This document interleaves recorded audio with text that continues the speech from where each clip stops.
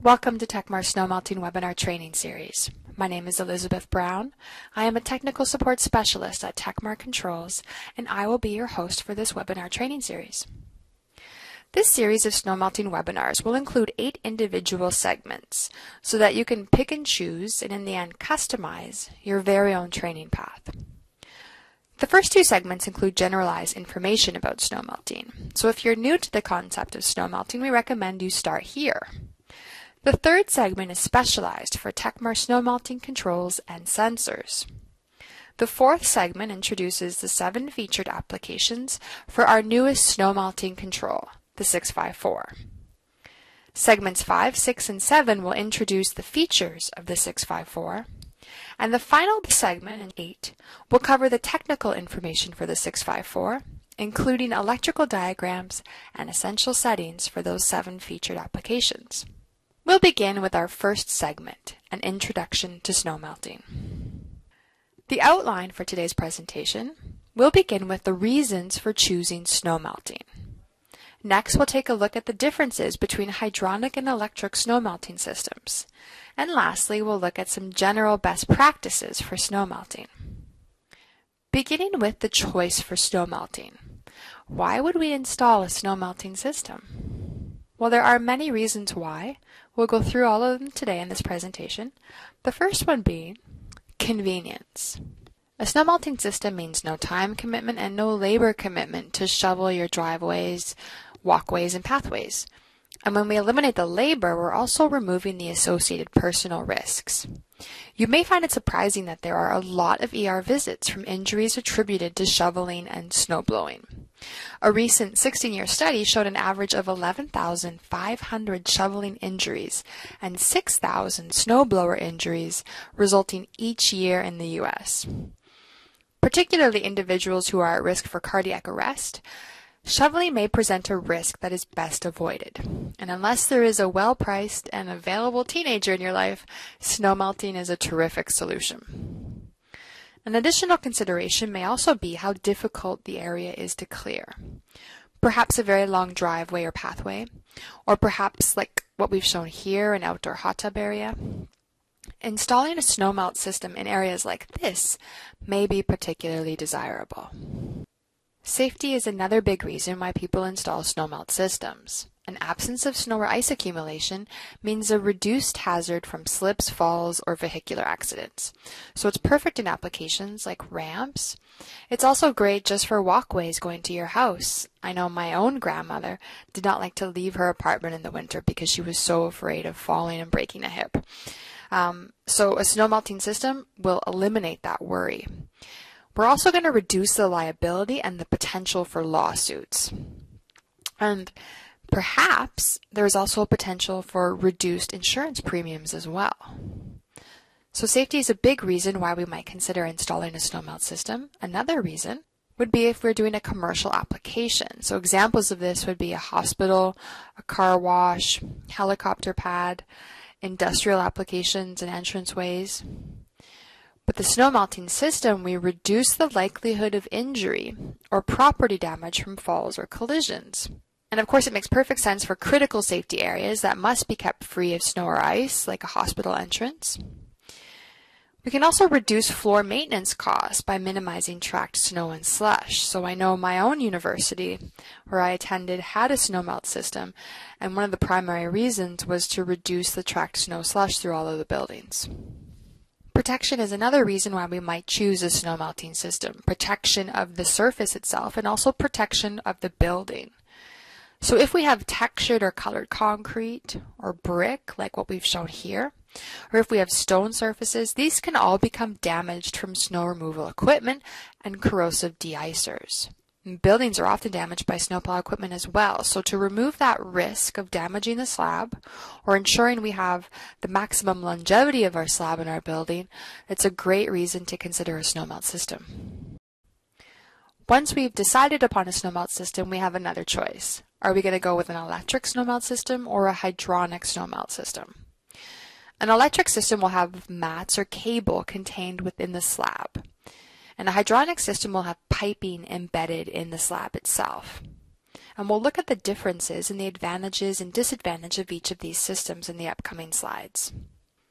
The advantages of having an electric snowmelt system include a lower installation cost and a reduced warm-up time. And what that means is you'll have a faster system response. The disadvantage of an electric snowmelt system is that you have no choice of fuel. So you are stuck with your electrical utility and are very susceptible to the changing rates. The advantages of a hydronic snowmelt system are that you have your choice of fuel. So you can use alternative methods, you could combine it with a high efficiency boiler and perhaps even try to use some solar or geothermal. So you have that option of using an assortment of different fuels, and that will lower your operating costs. The disadvantage of a hydronic system is that it does have a higher installation cost and there may be some maintenance required. So it is a big decision to go with electric or hydronic, and what are the factors that you should consider? One of the biggest factors will be the utility cost and the availability of other power options. So you can take a close look at what is the cost of electricity where you live, and how does that compare to other options such as oil, natural gas, geothermal, or solar.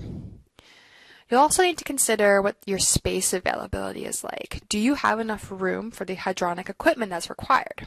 I would also encourage you to look at the user expectations. How does the customer expect the system to operate? And how does the customer feel about responsiveness versus cost? What is most important to them? And that will really help guide the selection here.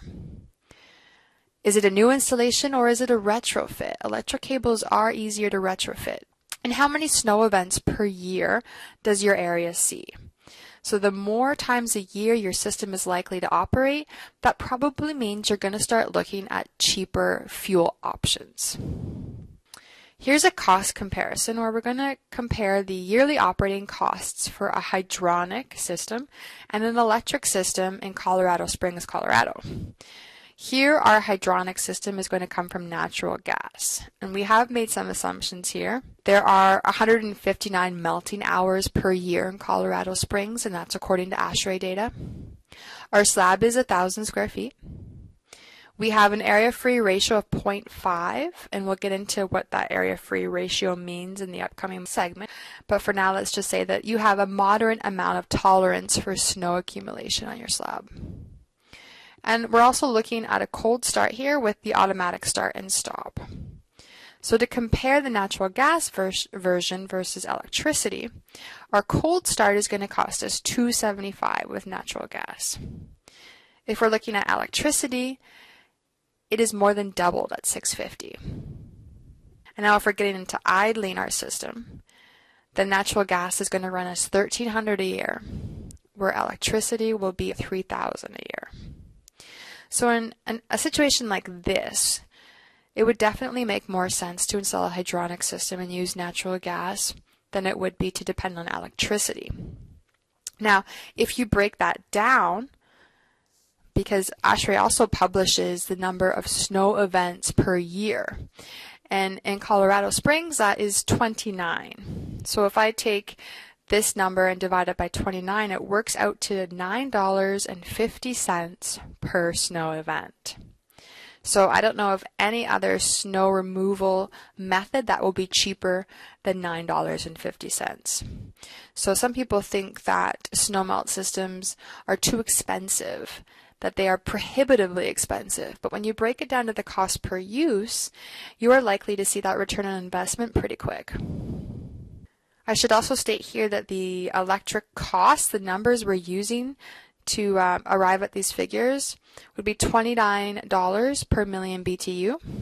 And for natural gas, it's $12.50 per million BTU. And that's a national average for the U.S. Those figures came from the U.S. Energy Information Administration. Another cost comparison where we don't have quite as many snow melting hours. In this case, we're looking at Seattle, Washington. According to ASHRAE, they only see 27 melting hours per year. So even though natural gas is still cheaper here, we're looking for cold start $40 for natural gas, whereas we're looking at $100 for electricity.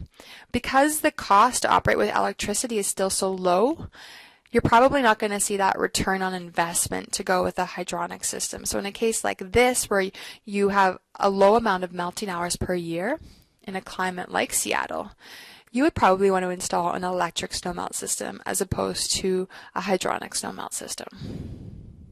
We'll take a look at some of the best practices associated with snow melting. And those are going to include tubing, insulation, drainage, slab temperature control, and freeze protection. For tubing, we'll look at the tube spacing, and that can range from 4 to 6 inches if it's a critical snowmelt area, to 8 to 10 inches for typical residential applications. We like to see reverse return layout. That's recommended for even heat distribution. And your typical maximum circuit length for 3/4 inch PEX will be 300 feet. It's not advised to exceed 300 feet. Now, insulation is also a best practice. It is critical for performance, efficiency, and control.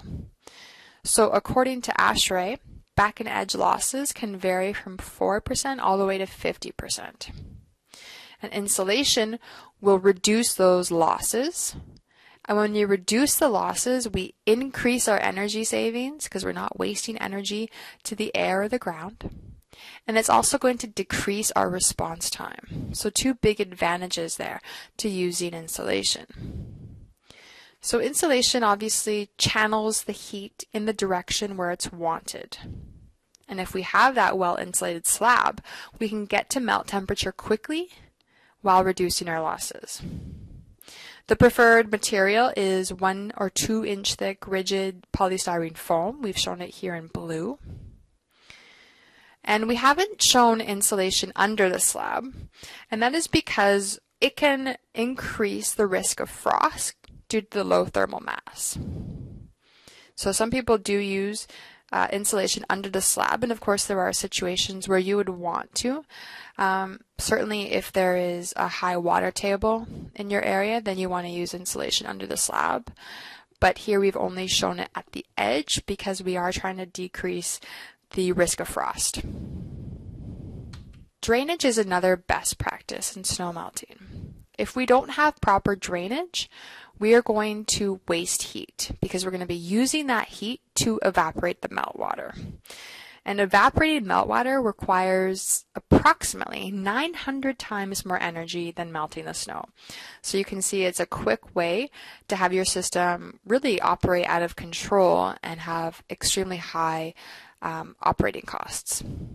Now, to have effective drainage, you may require drains to be heated so they don't freeze up.